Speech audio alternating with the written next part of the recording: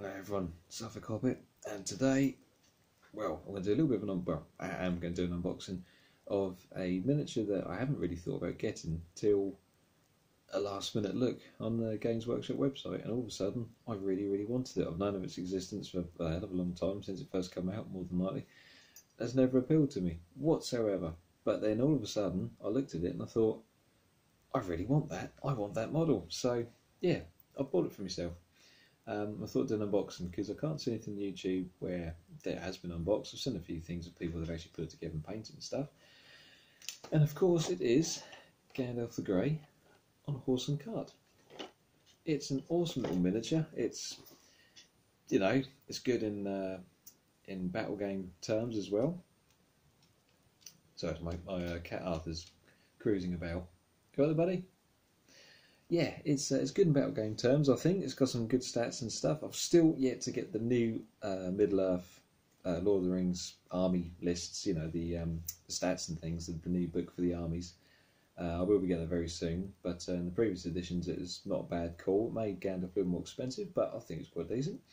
But to be honest, I'm probably going to use him more as just an absolutely awesome miniature to paint and to give them a scenic base, like I've seen some other people doing stuff. I've got an idea in my head of how I'd like it to go, but I more than likely will use them in actual battles, or at some point in the future, probably a Shire themed list with some like Doomsday and something mixed in with it for a bit of, you know, a bit of oomph to help boost the hobbits as well. But yeah, it's just, I just fancied getting it. It just, like I say, just for ages I've known of the model, and I just looked at something, instantly just thought, I really want this. And for ages, I've never, even I've sort of thought, yeah, it's cool, I'll get it eventually. But I was all sort of, I think what's happened is I've noticed a lot of the miniatures have sort of discreetly disappeared from the Hobbit range. I mean, there's loads of models that have just sort of gone, and there's been no sort of last minute warning, which I think is bad on Games Workshop's part. I personally feel they should say, look, we're going to stop production of these soon, and they should sort of say, give us a warning, because there's a lot of models I wanted to get that all of a sudden just were out of stock. There was no sort of, you know, you've got a week left. So I really do wish they do that. I find that quite frustrating. There's a few times I've been putting a model off because I've had to get other things, and then it's just gone when I've gone to get it. So it's kind of a wanting buy, but also a slight bit of a panic buy, I suppose, because I suddenly thought, is this one of those things that's going to suddenly just disappear? So yeah, I've gone for it, and there's a few other things I want to get as well before it's too late, because I feel that's going to happen soon, especially with all the new cool Forge Road releases and stuff. But we'll crack on anyway. Sorry I've rabbited on already for 3 minutes, but yeah, let's get on with it. Gandalf the Grey unboxing. This should be awesome fun. All right, here we go. Let's get my camera set up ready for this, shall we? Okay, I think the camera's set ready. Is it all good? Yeah, we're all good. Cool. Okay, so here he is. Here's a little box. It's quite a small box actually. I was expecting, I don't know, a bigger size, I suppose. Not sure. Okay, so here he is. So I was trying to find the camera a bit better. So here he is in all his glory. Looks like you've got 3 sprues, got a nice little base, all the usual bits and bobs. So let's crack him open. It's not a bad price. He's £25.50, which isn't bad for, you know, fine casts. So we've got 1, we've got 2, we've got 3, and we've got a base. Lovely jubbly. Is this a 40mm base? Is it 40mm, 50mm? Can't remember now, but a pretty decent sized base. Cool, so that's that. All bits out of the way. So, okay, what should we start with? Let's start with the cool dude, why not? So, we have Gandalf. And in the sprue, we have got the main man himself. And a nice little serene pose there. Lovely detail. I'm not sure if you can quite see this actually. I do apologise. Don't play on the camera too much because I've had some issues trying to get this to focus.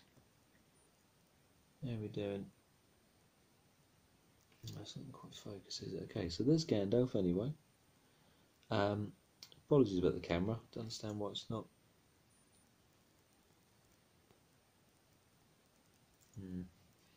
It's frustrating. Oh, there you go. That's a bit better. So, sorry about that.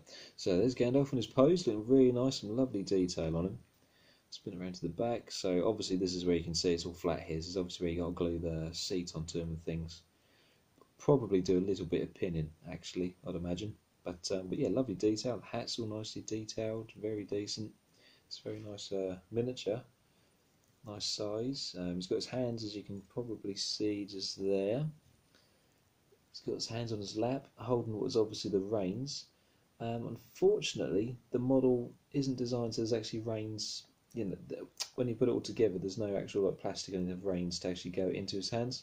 So what I'm thinking of doing, and what I've seen other people say on blog posts and whatnot, is to actually sort of model some for some string or some green stuff and that to actually put some little reins into his hands. I'll probably do the same. I don't think I'll use green stuff, to be honest. I'll probably use, well, probably will actually use a bit of string or something along those lines.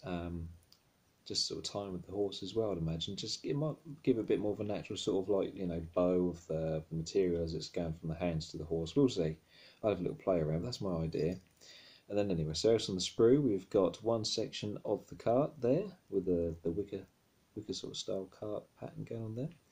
We've got the goods that are inside the cart, which are, well, wagon, but obviously they're, well, cart, yeah. Sorry. There's obviously the fireworks and other bits and bobs. I'm trying to see the detail in there. You've got a little satchel, you've got a little box, and then a couple of like wrap reins of fireworks and things. A couple of round little ball sort of things there as well, wherever they can be. And obviously you've got the seat there. Not a lot of detail to it, but to be honest, you're not going to need a lot because Gandalf's going to cover most of it up. So it's mainly the sides that you can see, which is more detail there. So that's the first sprue and the best one, really, for obviously because the main man's on it. What we got next? Let's go for this one. So this one, you have got.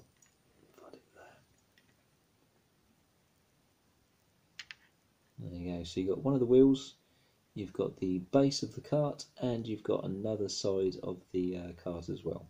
That's the second side, I'd imagine. And yeah, not a lot I can say about that really. Let's have a little look. So obviously this side for this piece is obviously where the seat sits for Gandalf there. The wheel is what the wheel is, obviously, and then you've got the actual cart base, and it looks to me that this is the top, because you've got the little copyright indent thing there of New Line Cinema and the date and stuff there. So the symbol, sorry. So obviously this is the base, and obviously this is where the wheels are going to go. And then you've got two lengths of I don't know what you call it, to be honest, stirrups, or whatever you want to call it. Obviously what the horse is, you know, tied up to. Now, obviously this is fine cast. Need I say more? But these are very, very thin. These are very, very flimsy. I'm almost contemplating maybe dribbling a thin amount of super glue or something over the top of these just to give a little bit more strength. I feel it's going to need it. We'll see. It might be okay, I suppose, on the horse to put in. I'll have a little look when I assemble the model. Obviously, when it comes to assembling this model, I'm going to be doing it in a few sections. I'll probably assemble the cart as one, maybe with one side missing, so I can paint on the inside. I'll probably keep the fireworks off as well, paint the fireworks up and all the bits individually first. Gandalf separate, the horse separate, so it's going to be about 4 or 5 pieces, and then glue it all up once it's, you know, near its completion sort of thing. Maybe save the last few gluey bits for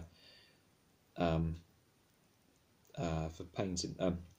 Once I've glued together, then paint over any sort of gaps, if you see what I mean. So like where pieces connect and stuff, I might not paint those bits till after I've glued it, and then paint them over the top to make it all nice and smooth. We'll see. But yeah, but that's that one. So that's the more boring sprue of the 3. Then you've got the last sprue here. So you've got, can you see it? Yes, you can. So we've got the back of the cart there, cart wheel, and a lovely looking horse. Look at that. That's a really, really nice horse there. So like, that's a lovely sculpt. Very, very nice. Really, really cool. It's refreshing to see a horse without saddle on, actually, which is kind of you see a lot of that type of horse in all sorts of wargaming. But yeah, he's got the blinkers there, so you can only look forward. That's a lovely, lovely, lovely little design. Nicely sculpted. I do apologise if it's not coming out very clear. I'm trying, but with what I work with, it's not always best. But there you go. And there you go. There he's there. Yeah, really, really nice. And yeah, that is the unboxing of Gandalf in all his glory. So I'm looking forward to putting this together. But I think, I'm sure it was. I'm sure this was, but I'm sure this was originally in metal and it's been redone in a fine cast. Correct me if I'm wrong. I'm sure it has been redone in a fine cast. Don't think this was a fine cast model to begin with. I probably should have looked it up first, but I'm sure this was metal originally. But then these are very thin pieces. No, I'm not sure. Well, I think it was, but yeah, it's a very nice model. Not too bad on the flash. Looking through these pieces, there's a few tidy up bits needed, but overall, fine cast. There's no holes, there's no air bubbles, there's no issues. It's a very nice model. It's a very nice sculpt. Gandalf looks absolutely fantastic. And the wagon itself, you know, the wicker sort of effect to it, the Dorman wattle, you know, the wicker look, whatever they're sort of going for. It's really nice. It's nicely detailed. The wheels are lovely and detailed. Yeah, I think it's going to be a lovely little model to build and paint up. And like I say, I'm going to do it in 3 or 4 sections and a few bits left over. And when I glue it all together, I'll deliberately leave the sections that I'm gluing with no paint on, bar the undercoat obviously, and then sort of tie that up with a bit of paint afterwards, just to sort of finish it all off. Because sometimes, I don't know if you guys are the same, I'll have them in sub-assemblies, I'll glue the pieces together, then you're left with that sort of like super glue, sort of shiny, you know, bleed where the glue's like bulged out or something in the sections. So I'll make sure that's repainted over and stuff and give it a nice finish. But yeah, there's Gandalf the Grey on cart, horse and cart. Really, really cool, lovely little model. Who knows what the future holds for this model? Maybe, you know, redesign it or just go out of production. Who knows? But luckily, I bought one. All is good. I can't wait to build it, paint it up, and I'll give you a little video when it's all done. Yeah. Take care, guys. Thanks for watching, and I'll see you soon with some more video goodness. Many thanks.